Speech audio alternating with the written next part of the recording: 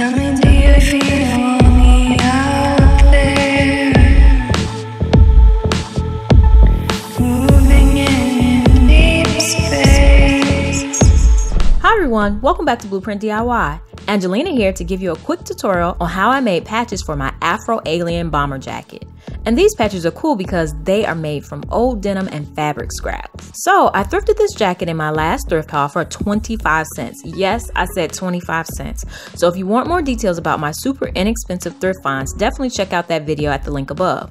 So I ordered 2 sets of random patches from a site on AliExpress, and I was very pleased to find some alien and space themed patches in the mix. I also have some patches and pins that my husband and I have collected over the years.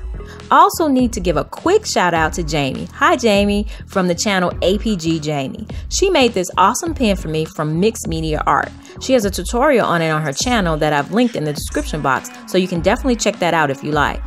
So here I'm just pinning down my patches where I want them so that they don't move around while I'm ironing. But let's make the NASA patch first. To make this patch, I'm going to use pins, scissors, an X-Acto knife, a piece of denim, thick interfacing or felt, and a printout of lettering that I made in my word processing program. I'll also use fabric glue, heat and bond, and an iron a little later. I'll add a link to the font in the description box. So first, I'll cut the paper a little closer to the lettering so that it's easier to work with.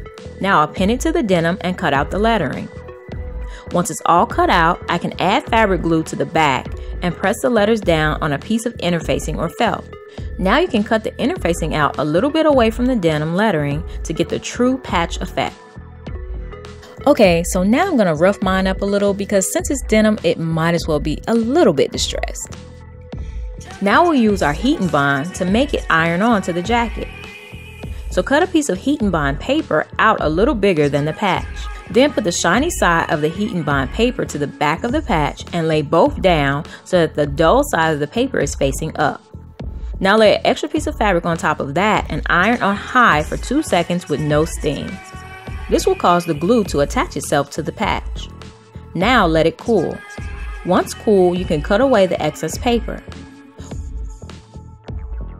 Once all the excess is cut away, you can peel the paper backing off to reveal the iron-on glue. Now you can iron it down to almost any fabric you like. When ironing, I always iron mine from the inside of the garment for about 8 seconds at a time until the patch is fully affixed to the garment.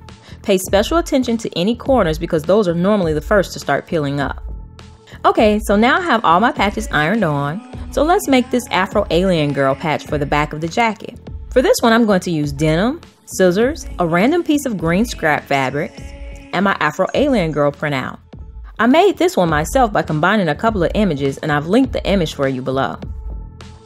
Okay, let's cut out the stencil and pin it down to the denim. Now I'll cut the denim to match the stencil. Once that's done, I can remove the pins and cut the face away from the rest of the stencil. With heat and bond already ironed to the back of my green fabric, I'll pin the face stencil down and cut it out. Once it's all cut out, I can peel the paper backing and iron it down on top of the denim. Now I'm not even going to try and lie and tell you that I have any type of method on how I did the lips. I first tried to use the stencil as a guide, but that didn't really work. So I ended up just using the needle and red thread to freehand some lips. So they're not perfect, but it works. So now I'm going to rough up this afro a bit by distressing the denim. I frayed the edges with my fingers and decided at the last minute to use my seam ripper to really add some distressing. At any rate, once you're done, just apply the heat and bond to the back just like before and iron it to your jacket. So there you have it, my creation of something super quirky just like me. So, if you were to customize a jacket, what would be the theme? Please let me know in the comments below. And if you haven't subscribed, please subscribe for many more tutorials to come, and I'll see you very soon. Bye!